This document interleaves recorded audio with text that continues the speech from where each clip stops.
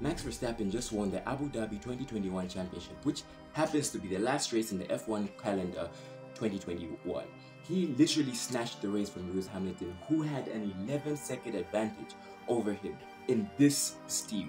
Kurve 5, da kommt schon innen rein, Verstappen vorbei, es gibt eine leichte Berührung vielleicht. Verstappen ist vorne, wäre jetzt Weltmeister. What an amazing finish to an extraordinary season.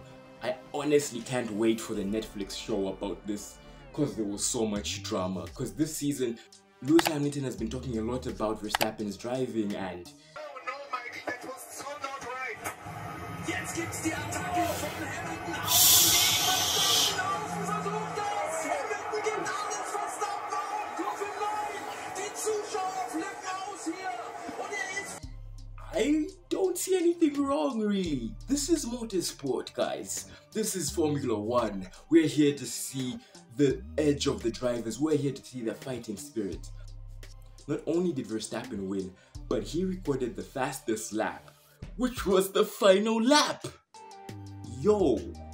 Red Bull have ended 2021 in the best way possible. Shout out to Max Verstappen and shout out to Lewis Hamilton. You guys are amazing and you make Formula 1 so interesting. Stay tuned for Scenes from the Right podcast, where I talk about our roots with author and tribalism advocate, journalist also, Mono Chongu. Here's a short clip from that interview. On it to sort of dissuade people from voting for a certain group of people.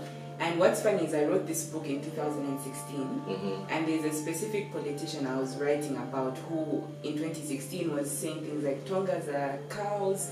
A specific quote that he used that I'll never forget is, if you told Tongas to vote for Jesus or Hakainde Ichilema, they would still vote for Hakainde Ichilema. And the funny thing is,